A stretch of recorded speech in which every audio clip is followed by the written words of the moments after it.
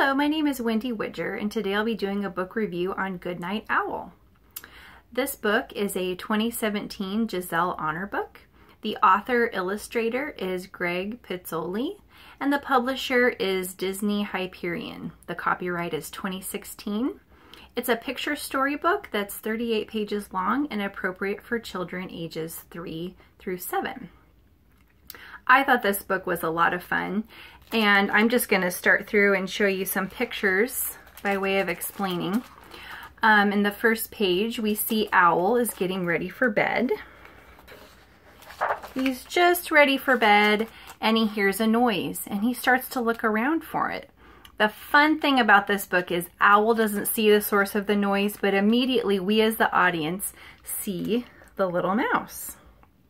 Every time he looks for the source of the noise, he can't find it, and he just gets about ready to go back to bed, and then he hears it again. And you can see he thinks it's in the cupboard, so he takes everything off.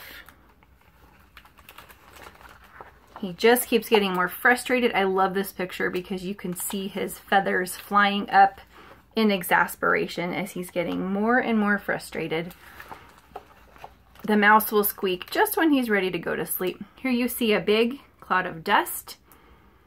He tears up the floorboards. He takes down the roof and the walls because he just cannot find the source of that noise until he is out under the stars because his house is completely destroyed. And then he finally sees the mouse, and the mouse curls up on his bed and they go to sleep together. This is such a fun book.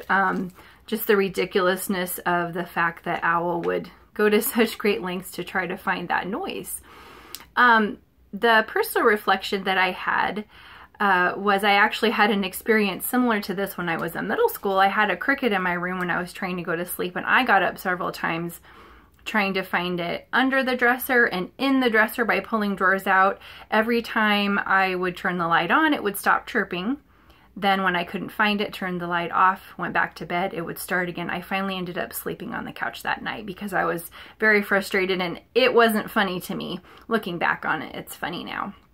I thought this would be a great opportunity after reading this book as a class for both retelling and reinventing the story with the kids as partners, making some little puppets on craft sticks and cutting out strips of paper that had the different sequences of the story out of order. Of course, the kids would put those back in order, and then retelling it by inserting some other things that Owl might have done, or telling their own story about something frustrating and either really silly, off-the-wall things that they could have possibly done, or maybe things that are more realistic that they would do or that they have done in the past. I really enjoyed this book.